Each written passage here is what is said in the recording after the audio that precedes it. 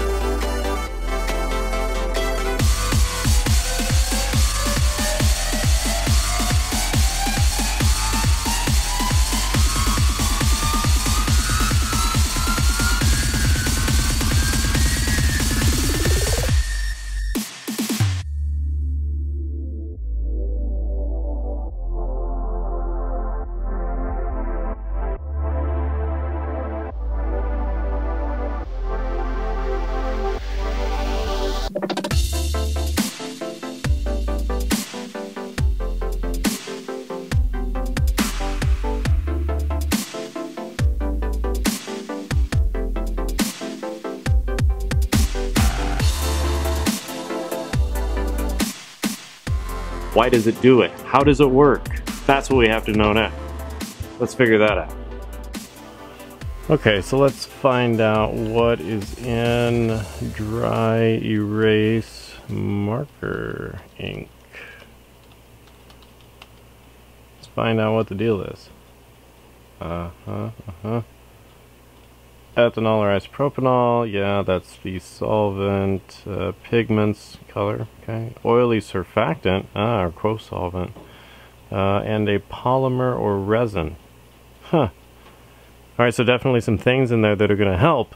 And that is, that's going to be the surfactant and the polymer resin. So the surfactant's going to help a little bit because it's going to reduce the surface tension of the actual marker that you've drawn.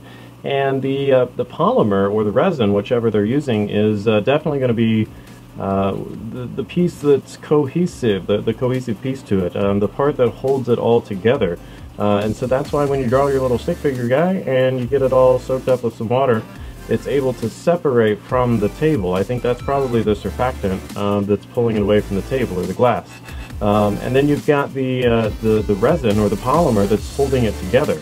Polymers are actually just molecules that have been linked together like chains, and they form very long chains, and so that creates some structural strength or rigidity to the polymer itself. So definitely those are probably what's causing it to do that. So it's pretty interesting that you know, just some markers, just the ink from a marker has properties that are able to do that. So science is pretty cool. That's pretty awesome.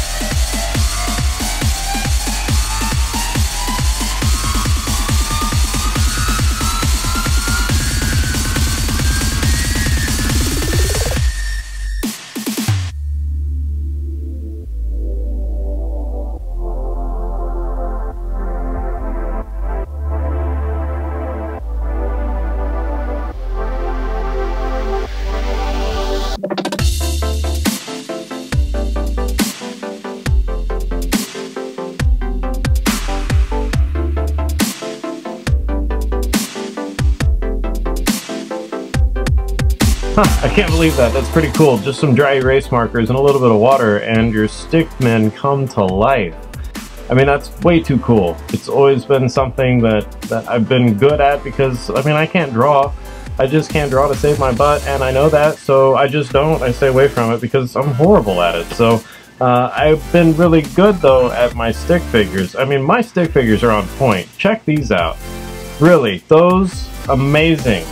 You can't get better stick figures than that. And I guess maybe the reason I'm so good is because we do a lot of stick figure drawings in physics. It's just something that we have to do. So I got really good at it, and it's a lot of fun. But now you can make them come to life just by using some dry erase markers and a little bit of water. It's pretty cool.